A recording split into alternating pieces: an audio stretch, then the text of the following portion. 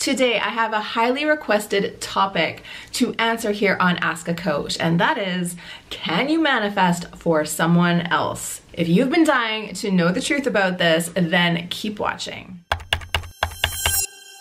Welcome back to Ask a Coach. My name is Jen Stevens. I'm a holistic manifestation coach and creator of Recode Manifestation Academy. And I'd love to welcome you to my YouTube channel today. This is where I create a brand new training for you each and every week, all about the arts of mindset and manifestation and how to use those things together in order to create your extraordinary life. So if that sounds like something you are interested in, then be sure to go ahead and hit that subscribe button.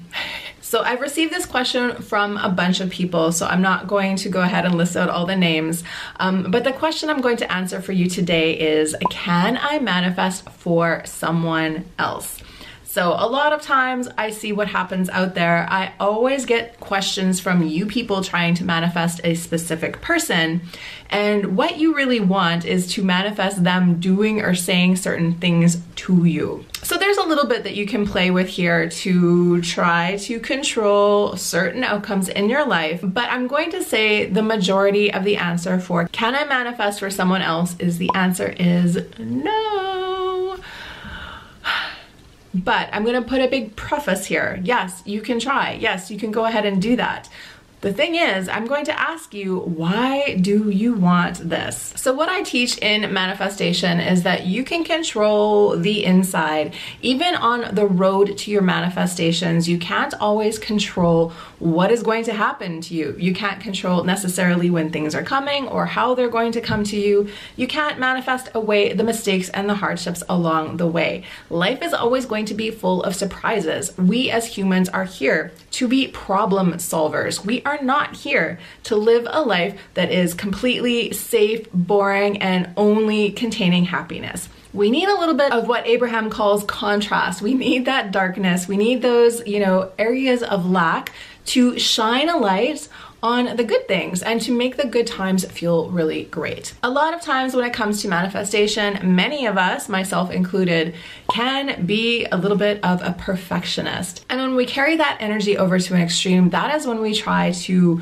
start to control and manipulate the people around us.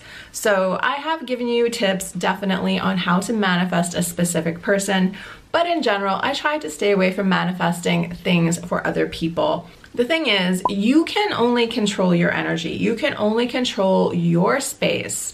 So when there's somebody out there in the world that doesn't want the things that you want, you can try to manifest it. You can get your mindset behind it. You can, really try to control your reality to the nth degree, but you're kind of moving upstream. So I'm gonna really ask you to check in with why that is. Sometimes when this comes up, it's manifesting a specific person. Sometimes this is about a parent trying to manifest something for their child. Sometimes this is about, I'm going to manifest good health for my friends. You can still do that. You can set an intention that I want my friend to recover from their illness. I want my son to get accepted to this school. You can set those intentions. But the thing is, you can only ever control your side. So you can get behind the mindset that this person is going to get well. And you can get behind the mindset that this other person is going to fall in love with you, or you can get into the mindset that your son is going to be accepted at this school. This is the only thing you can control. Your magnetism and your energy are not going to take that other person under their wing. So for example, if you were trying to manifest somebody falling spectacularly in love with you and that person is already in a relationship, they are probably not thinking about you that often. They are in this other relationship. They are putting their energy into growing this other thing. It is really going to be difficult for you to change your tune. Yes, in the world of Neville Goddard, everything is you pushed out, meaning that you have manifested everything in your reality. I don't 100% agree with this because I do not believe that you specifically have manifested things into the world like poverty and racism.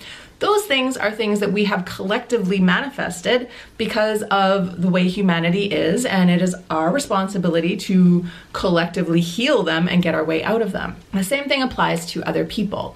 You can look at somebody else and decide what you want. You can set the intention. You can do all the mindset work up here, but if that person is not on board, you are not going to probably be able to manifest for them. Manifestation is about a match between your energy and the thing that you want. And when you can get your subconscious mind on board and your words and your thoughts and your actions, that is when things start to come into your life. So if your son doesn't want to go to the school that you want him to go to, or this person is in another relationship, or basically you're just trying to manifest anything for somebody else, again, you can only control yourself. You cannot get inside that other person. You cannot heal their traumas. You cannot reprogram their subconscious beliefs. You cannot change their words or change their actions. I don't want to tell you specifically no. You can give it your best shot. There's a lot of things that we can do. And sometimes, you know, if you set the intention for something small, like I want this person to text me or phone me back, sometimes we can manifest things like this into our world. But when it comes to bigger things, like I want to manifest perfect health for this person who has a terminal illness, that is probably going to be well beyond your scope for a number of reasons. First of all, that person is, again, an independent person with their own thoughts, feelings, beliefs, etc., and it is going to be difficult for you to change any of that. Second, because when it comes to things like death and big life events, like there's so much more behind the scenes than we realize. Like most of us, I believe, were brought here with a series of different endings that we can kind of opt into or out of, but the point of the story, at the end of the day, we are all going to have certain things in life that we can't get out of, and one of those things is definitely when we are going to die. Not to bring this whole video down. In general, when it comes to manifestation, I want you to feel confident. I want you to feel powerful. I do not want you to get frustrated and think the whole thing doesn't work. Therefore, my big answer for this question is no. Do not try to waste too much of your time and energy on this. Again, if you really feel called to do it, set your intentions, do what you can, but also understand that there's so much more going on behind the scenes. Sometimes your son getting into a different school is exactly what was supposed to happen. Sometimes the person you think should be in love with you is really not supposed to be in love with you, and in fact should be exiting the scene so the person you are supposed to be with should arrive. And sometimes we just need to get out of our own way and surrender to the moment, surrender to let people be who they are, surrender to let human life happen. So I realize that this answer is probably not what everybody wants to hear, but honestly, the more that you can concentrate on the things that you can change, the more empowered you are going to feel. If you want to, go ahead, give it a shot. I'm not going to tell you specifically it will never work, but in general, I don't think it does. I think there's too many factors working against you, and that your energy and your time could be better spent on doing something for you. Go back, start to ask yourself what you really want that you can change, and see what you can manifest from there. Okay, so that is it for today's training. I really hope that you enjoyed this. I hope that that clears up the confusion, the answer being yes and no. There are no coincidences. So if you watch this video today, I know that there was a tiny nugget of information in there that you were meant to find. My challenge for you is that you go ahead and actually apply it to your life instead of just clicking through and watching video after video and forgetting everything you learned. If you enjoyed this training today, please do me a favor and give me a like.